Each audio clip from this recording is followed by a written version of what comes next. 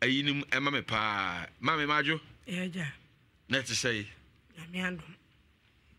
ye flow say matoda sapon bacha what do you feel say matoda 36 matoda ade na de na manwure me bacha ma yale 4 years 4 years ana utimu ina ayesa akwala trimi no me de chini sa menya boafo metimi ko da baby 8 months 4 months me won to me ya de ne te kwa na me kama na asamba sa na yemi afiri omusi duabo ya dane mako 5 still na me won to me na me nem ese kwa de masanya bibi abehye me ase mentimi nchima ewuma na de na befu ame ha mentimi ntiri me chere me sa me da mpada ho na me da fom kopum se ebebo be 4:30 to 5 ansa na me nya kan gusu ade chere pada ho na da fom mentimi na me da mpaso nso na me ho hyehye me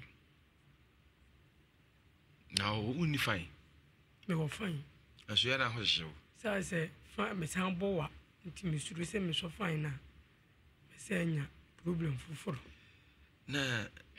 me nwa ba asase no o de ko hospital ya de ko ya unu hwintire ma me di chini na oko hospital na omura no test nyina bia ade ba asem no mo ka se hawo monka bibia sto no ya de ne ba na ebe ko ne ba na me se ene metu hu na mo na ede mi ko to ba bi 8 months so now me won to me chini sa se kwa de meda me so de na mi gina si ye me so da ye na mi tutu abe me so de na mi titi meko so de na mi gina mo kire da ye na me so ukunu acho me wale wow ma wa ko be wale akwara no papa we o ude dada ele bi kunu ndi emini ni jai ne enkola ble munti ne maame na ampene anti uba no we ona nete no fa anti wo ne ho nete me bra mo nete ono bra mo nete no mu ni yire mo wo yere ka so no bra mo nete a ado unwa from omutibom se asifie no ya ne se family house but o ma me so e ma me ko ado aka baby o fa so aka baby okra di mi ne mo no oh kafra na ya de ne ba eya o sei e ba me yamu de no ase de atere enu kokum me da hwa mintimi ni di eya o sei de ye di atere nu kokum na ye di atere nu kokum o ya sei sase yesa na emu chine me tie me afo ne te kwa wunze na asa be so makoma sa na ye me na seba ne sa no a ede na o ye ema ne timi eteko se me ni bu afo bi anti bu amtimi da wa be 1 month na me ho ato me tada me nyesika na me de kompai ba na se me de ko baby fufu na okoso ye mo akwankyere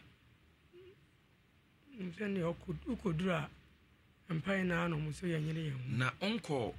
baabi saa me enka sister wa yobi bone wakasem bi ayese on obi anya akasakasa bi me ni obi anya akasakasa na asa adwuma mu asem na sister bi no ni nya problem me ma ankasa bi eti sister no nso wawu ti minim se bi ono na ye me saade a minti minkyere adwuma mu asem no kasakasa na ye de na me de kasakasa ne bae galamsi enti mo galamsi enti me yedi to load enti me dim sika koma workers for so mu mami enti no mu nyanko down ti me ba fie na sister no so kwotena manana no enti mu pie no no gitoye ɛna ɔsɛ me nua no ɔnyɛ bi to kɔfie o nti mbɛ na mo sister kɛseɛ na ayɛ den agye kɔ eti me na me sɛ sister coach na no me sɛ wo nua no me ade nti na wo nso me sɛ galamsey fo nso do mutim bɔ down short ne de sɛ sika na bɛdu wɔ mo hɔ na wa wonu hɔ na mo de mo befo fo nsa nka wo sika ɛno yɛ fɛ ne sɛ down short galamsey de brofo nko a o terms de brofo nko a nti sɛ wo nsa ka lo don sɛ nka agye brɛ me enu kɔ asɛ woto ɛno asma me kan yɛ ni ɛna ɔsɔ kasɛm ti minim sɛ na wa mi o nim ɛno ano na sabiri ope ogie minim sɛ bibia nu a odi besie wafo obi ade da acha okro no kra ade ebi ni mablabo so obi kunu ho di ane makobi da akobi kunu ho da ama oba no aya kasa da oba no kura ahumpu mere sei uti wa pade na ekoso video ekoso video mi sei asa me say home a esisu a na wo me se nkase me transe chena me solisia na me sisi na me siri mu wo me asa de mpane ye wo me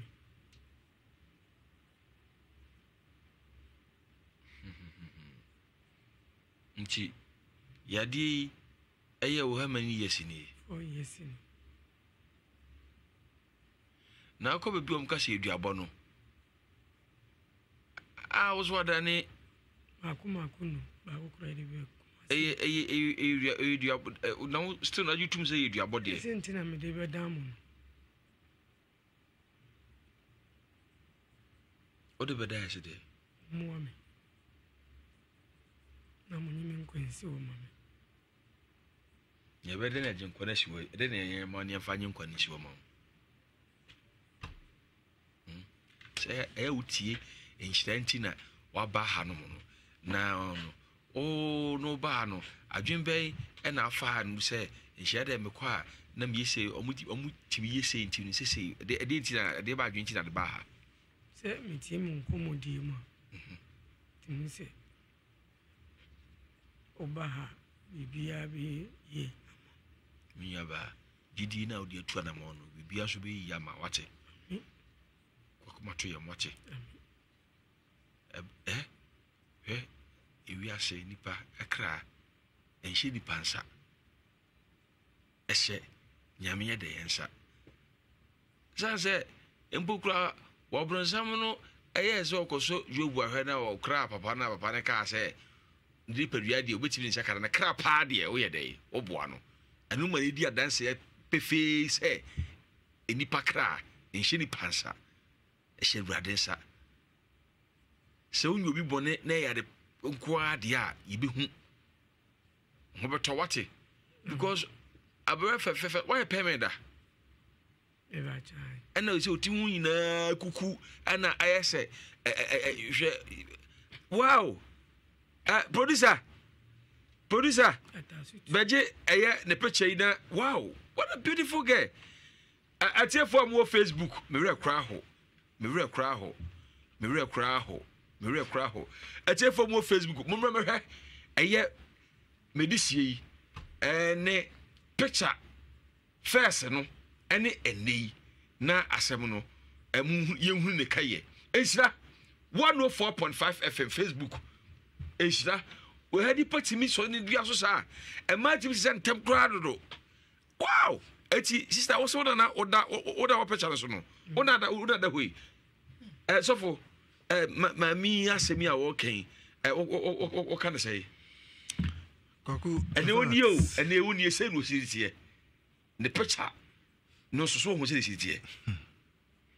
pa mu show picture no ema me sesi ada atiefo enso hwe bi no mni ho adanse ni tinyu na totoro na wo de ti wo yi o abre ho sem ni pawi ye agenie ena no ye ba wi osisu na yade emefa ano no sire osiritie no so minim se pa unche bia de beto so ma me sofo ma mintie o kwaku na sam na areho na sam no fat areho but the minim ni se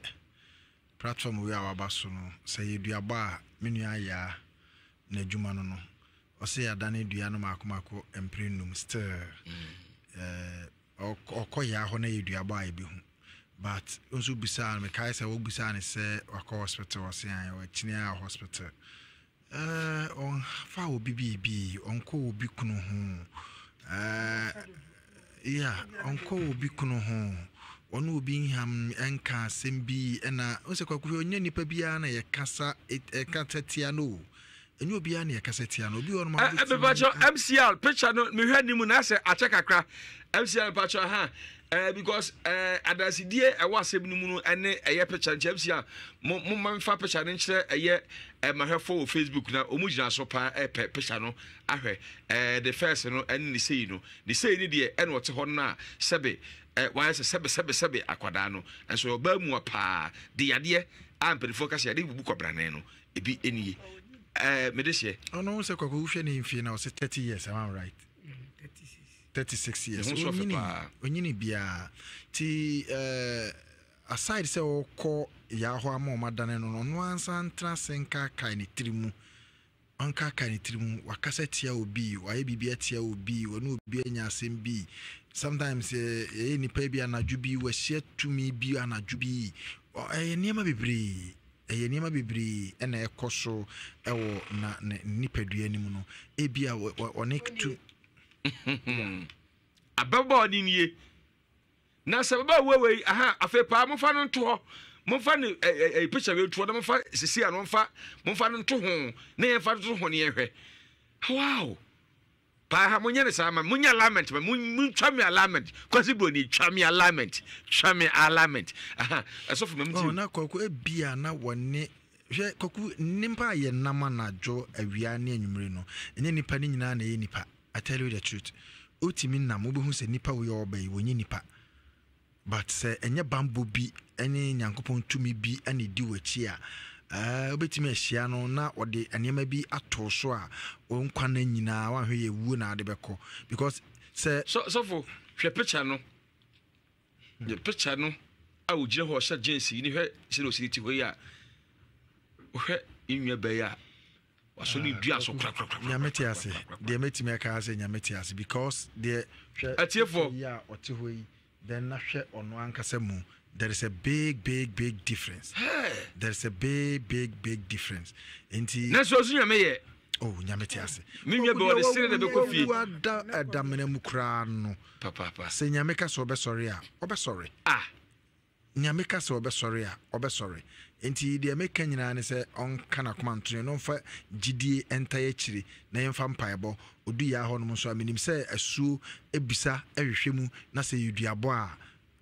asu de obetimi international woman na ye bi wo haya bi nsuro sa aye nsuo ni duabo ko ade enye problem ne se so bi di ho e bia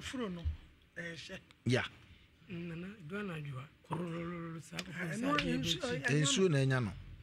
because it's the super parliament you ya no atumi ya bintu mu da nana we aseno ya de ba sa na kwaye nkakra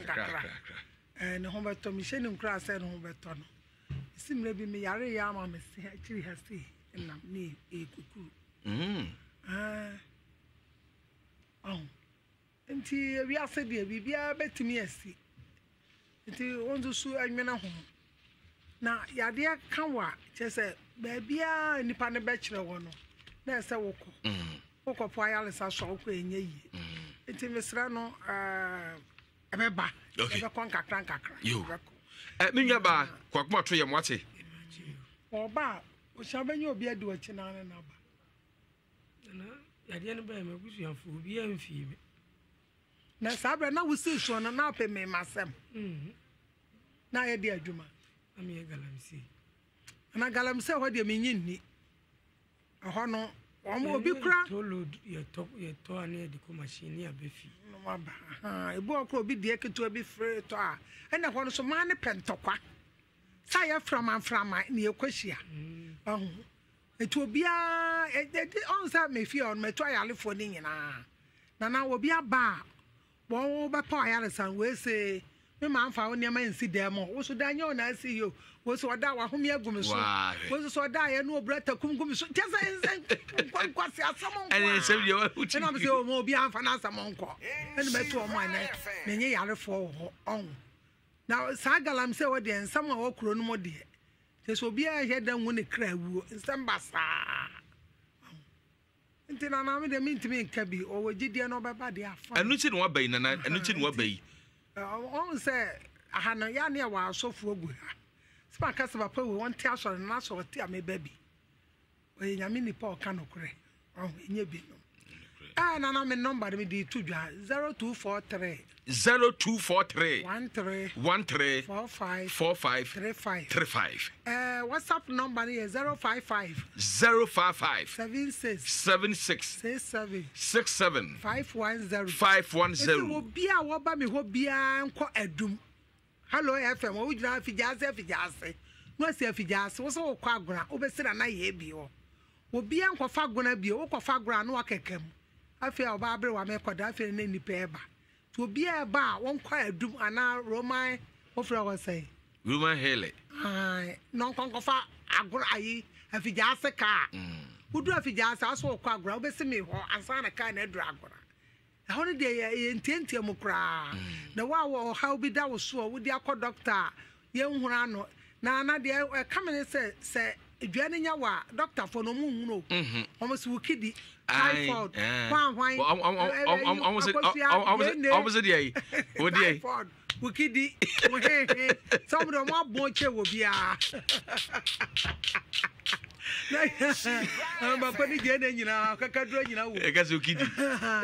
enti wa eso fabra na wo ya adwuma so na nye yi abra wa wo sika sam enkwa yi bra mintibi ntanka bibia ho de oba de ode aso bia na ye beso na unya nkwa bet di ka fa number ne sa tu bia biu me be ko 0243 13 45 35 WhatsApp number is 055 76 67 510 na broche for omunam na omudi dwuma cheche mu nyina na be obachia na ma mento check wo no so metia ya ma mento ade mra na me nko me last a story wo ho so na mintie wo so mu an wadwen kire wo ho ansa na sabiri a make say de Ziana Charles Clinic Dr. 3 days aso ye na medi modri ho de